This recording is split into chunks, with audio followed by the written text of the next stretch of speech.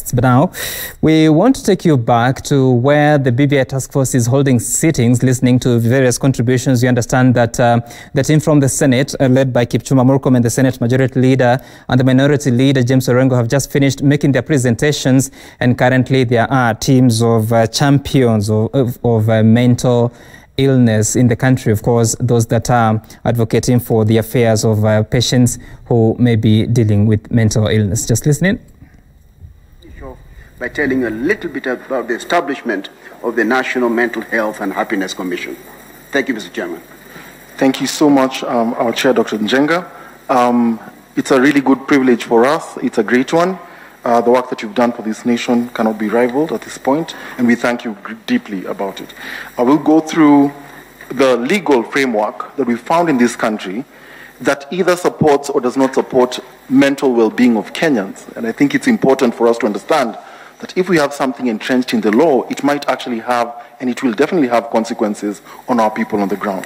Let me begin by speaking about, our Constitution and what provisions it has. I'll also speak about good laws that we have that only just need to be enforced.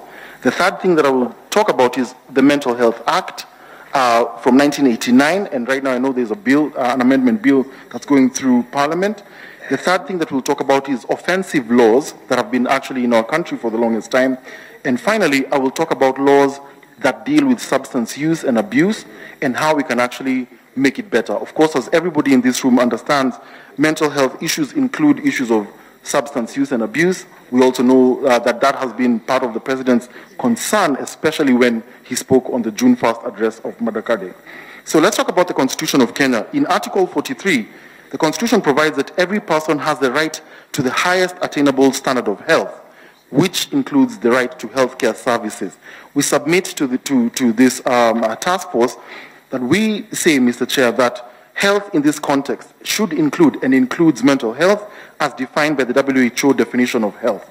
Also in the Constitution, we do have Articles 28, 46, 53, 54, 55, and 57, which address special members of our community and how they're protected. They talk about human dignity as being a right of every Kenyan, and so as our chair has spoken about the deplorable condition in some of these hospitals, you can understand that is a contravention of the Constitution.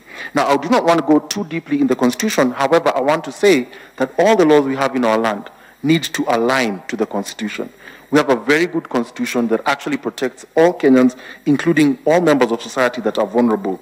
The second thing I'll talk about are some of the laws that we need to enact. The first one will be the Health Act 2017.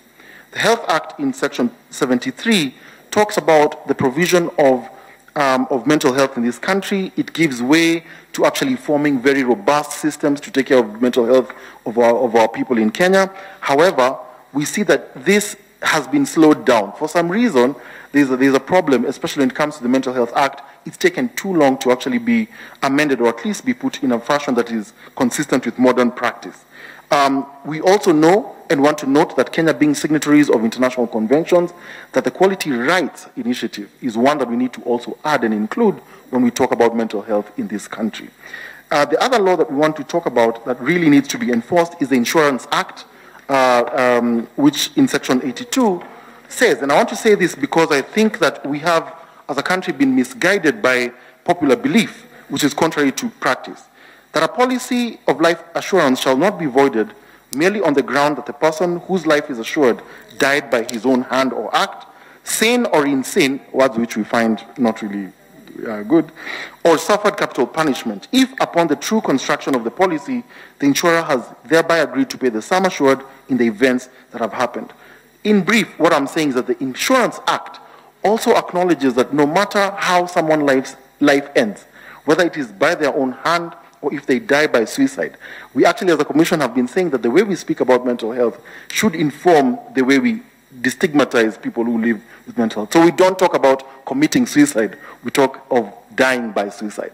Those are